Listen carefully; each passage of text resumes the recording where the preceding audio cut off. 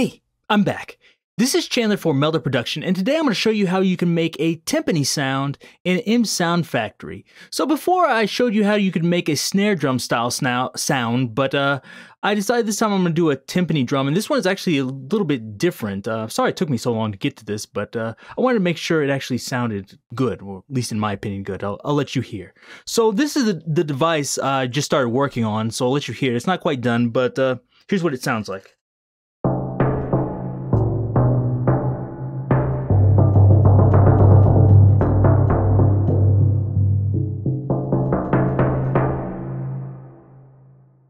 So there's the sound, and now I'll go through how I made it. So let's start with a blank instance here. So everything is on polyphonic. You see where the attack, delay, sustain is, or decay, sustain is, etc. There's nothing in here. So the first thing I want to add is a modal filter.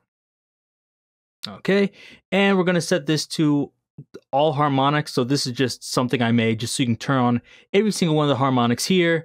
I'm going to turn the output down, and let's just leave this like this for now. And now let's set up the exciter. So I'm going to go into drum synthesizer 4in. I know somebody's asking me last time, like, what are you talking about exciter? So I'm just using this, the drum synthesizer 4in. I right click it here and I try to rename it exciter. And that's just so it's easier for me later to remember what I did, because sometimes if you have like 3 or 4 filters or different things, like, what is this? What did I do with this? So it's just helpful for you. So there, we have that. I'm going to go into the editor here, and in previous videos I showed this, but I'll show this again quickly. I want to make sure I'm using a sine wave, which I am. I'm going to set the oscillator frequency, and let's just set it like right here around 1,000 hertz, or kilohertz, I should say. Or 1 kilohertz. Sorry, you know where it is. You can see it. And then move this down here and just curve it down like this. Okay. You don't have to be exact, just as long as it's like an exponential curve. And then make sure the length is down. Let's try 20 or so. Now let's actually hear this. I'll play something on my keyboard. Okay, that seems all right. Nothing strange is happening. I might bend this envelope up too. Sometimes by doing this, it'll allow some of the lower notes to ring out and be louder, so that just changes it a little bit. It's not so important. I'll just bring the volume down to -3 because I'm going to add some noise in here too. So turn that off. Let's use the noise now. 100 milliseconds seems fine. The envelope seems generally fine. Maybe I could move it up a bit or not. It doesn't really matter that much. But the main thing is the low pass here. So without it, it sounds like this. I don't want that. Low pass on. Now put them, actually let me decrease the volume a bit. Now put them both on.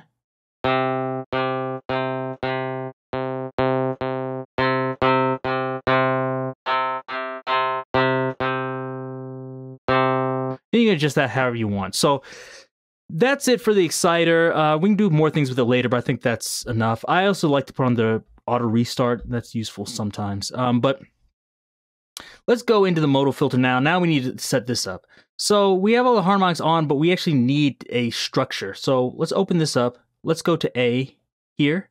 Now let's analyze a sample. So all you need is just a sample of one hit from a timpani drum. There's lots of free samples. You can find those online. So just look yourself. You can find them. You can get them off a recording you have wherever. So I'll just load a file here. I have something. Here's one. Click OK. Now the settings I have expect inharmonic. I want to have the threshold up a little bit. If you have it too far down, it's not good. So I like to have like 50 to maybe 30, but of course this depends on the sample and how loud it is, etc. But then I'm just going to move it around, and what I want is I want this here to be a little bit higher than the others. So like this seems all right. You can go and mess around with this more, but basically when I hit this, it should just sound like hitting a piece of metal like this. That's okay, but it sounds more like a bell than a timpani. Now, to get it to sound more like a timpani, what we're going to do is lower the resonance. I usually find between like 50 and 60 is good, so let's move it down while I'm playing it so you can hear what's happening.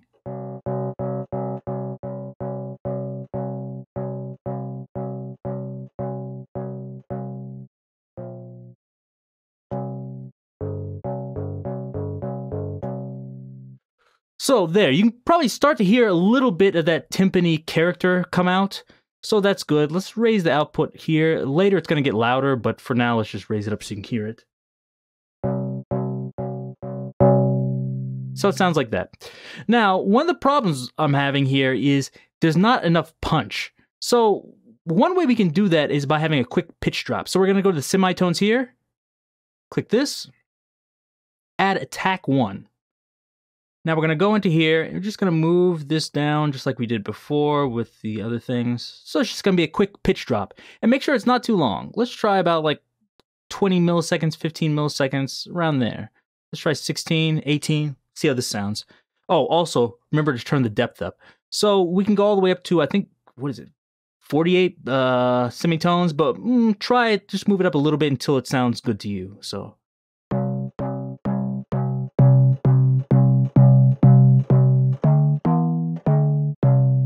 So there it is with it on, off, on.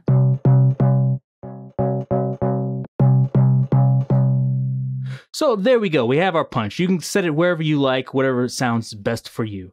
So there's a few other things that we can do to add a little bit more punch. So first, let's go into globals. One thing I want to do here is let's turn the velocity off, so that way every time I'm hitting it, it's hitting with the same velocity. We'll add our own velocity later, but this is just to help make things easier to hear at first. Okay, and then next thing we're going to do is set the key range. So timpanis can't play, all over the keyboard. They don't have that same range. So let's just set it for these 2 octaves we're using. So first I'll play the high note here.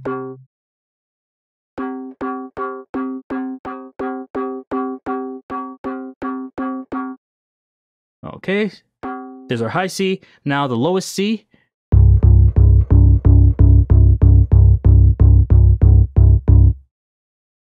Okay, move it down. There we go. So now we have the ranges, for the most part, correct. But now let's talk about the punch. So another way we can change the punch is by setting the global envelope. So let's first turn the sustain down. You're probably thinking, what are you doing? But we're going to replace that with the decay here. So let's set this for about, I don't know, maybe 2 seconds or so. You can set this however you like, whatever sounds good to you. I can bend this up a little bit like that.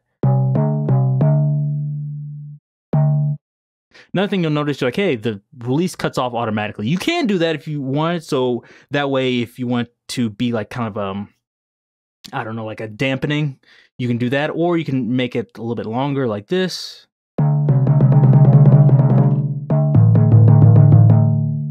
That sounds a little bit better to me, but of course, adjust that however you like. But to get more punch, we can use this hold feature. So what we're going to do is set hold, and this is going to be how long our transient is. I recommend around like 15 to maybe 40 or maybe 50, like that. And then we're going to move this down. So you can see on the graph like this, if I move it all the way down.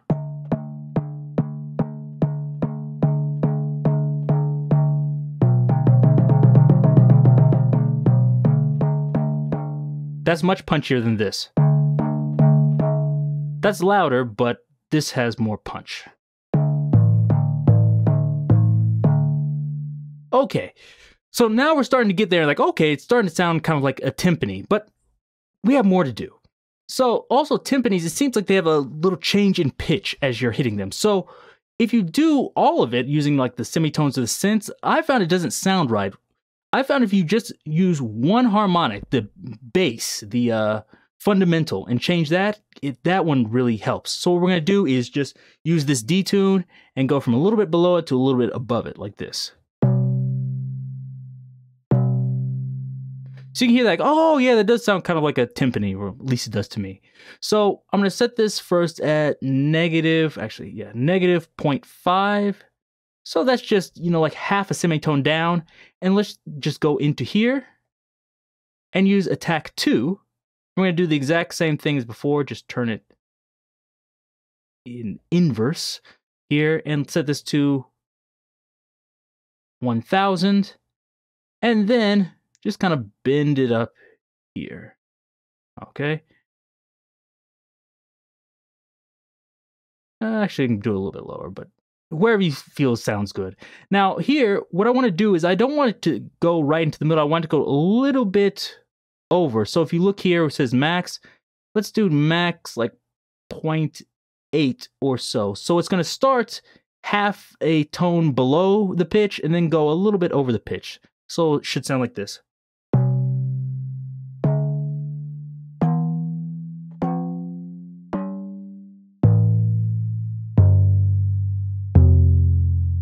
So I think you can probably hear that, but it's kind of subtle, that boom, boom, like that. But that sounds good to me. So now we have that. We have most of the things we want, but there's something else to make this sound a little bit better. I want to bring out those harmonics a little bit more. And one thing we can do is use the oscillator shaper. And you're thinking, what are you going to do with this? And so this works, I don't even know how it works. It almost works as almost like a distortion or FM synthesis. And so what we have here is we have it looks like just a normal oscillator, but this works almost like a filter. And so what we're going to do is just set this to sine wave. You can probably experiment with more things too. And let me turn the volume down so you can hear it.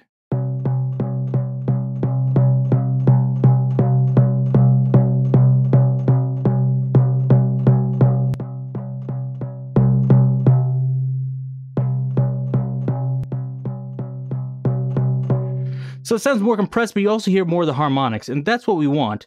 And we can actually do more with this. So not only can we do that, but let's try the bend. Now listen as I move the depth of the bend around. So remember, all these are the same velocity also.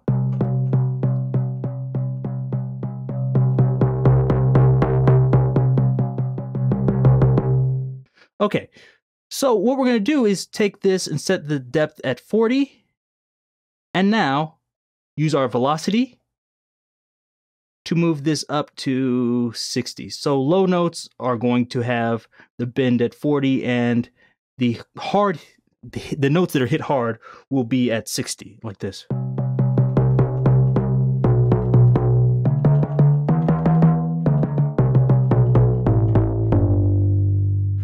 And so that's sounding better to me, but one problem I'm having is listen as I go lower on the keyboard.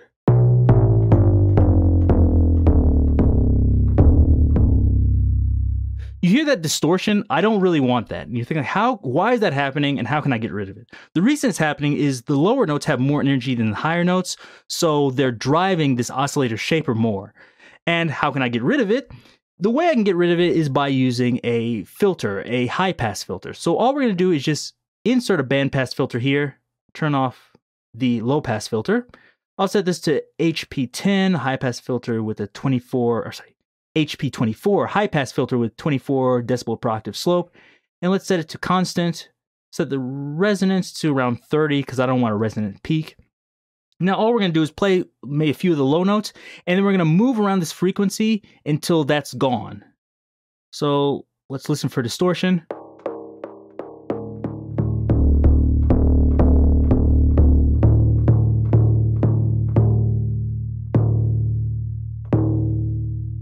Okay, seems like it's for the most part gone, so let's listen to it.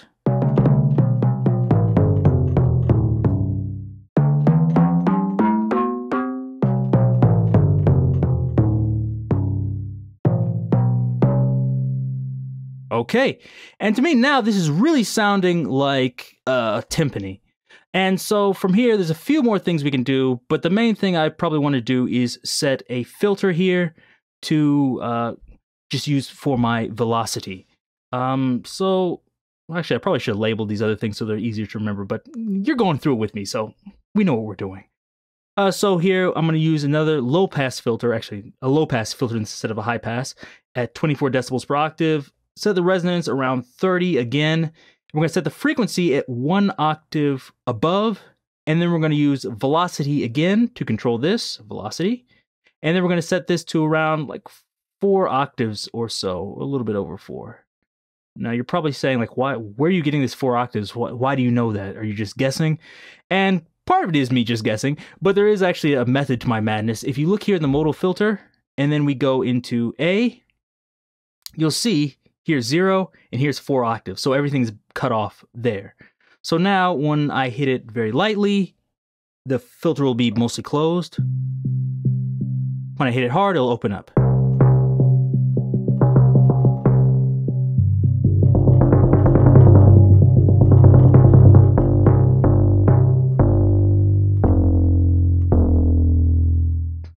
still driving that oscillator shaper a bit too much. Maybe I can bring this down to like 7 or 6 like this.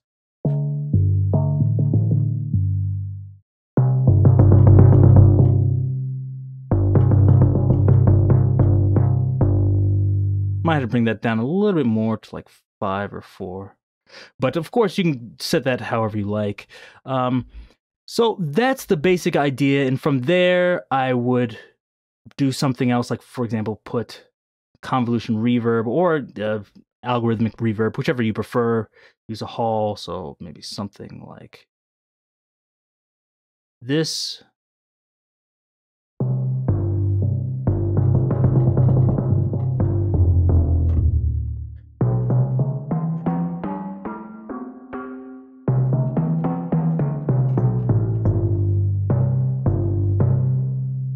And there we go. And just 1 or 2 other things to help you.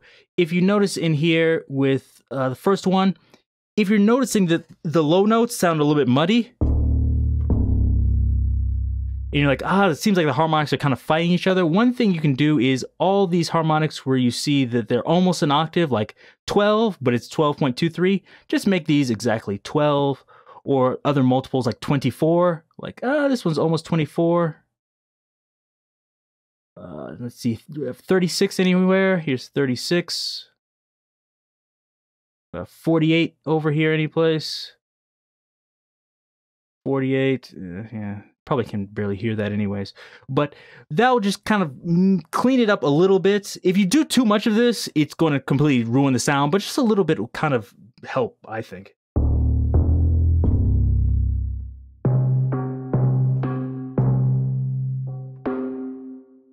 Another thing you might want to do is just add an oscillator briefly, just so you can hear and make sure you're actually in tune.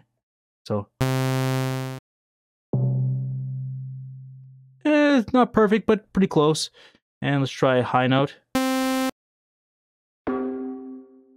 Okay, and so we can adjust those fundamental settings here if you think it's too far off, etc. And of course, I was probably for the device, I'll let you control the synths so you can do the fine-tuning things yourself. And of course, you can use other things like any other effects that you might want to do with this are also possible. I might want to layer some like transient hit on top of this, just so I can have a stronger transient if that's what you want. And there's other things I could do with this that I didn't show here, but I showed in the other one. Here for the position, I'm just using a comb filter, and you can change the sound that way. So let's say it's the hit position. So as I move it, listen to the sound.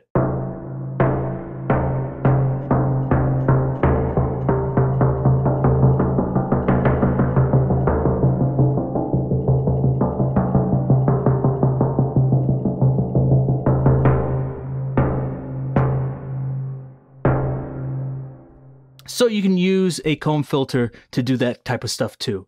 So hopefully this gives you an idea of how to make a timpani style sound. And of course you can use this for other things besides timpanis. I hope this just concept is useful for you for making your own like creative things. So you don't even need to make, real things. You can make your own drum, whatever you want.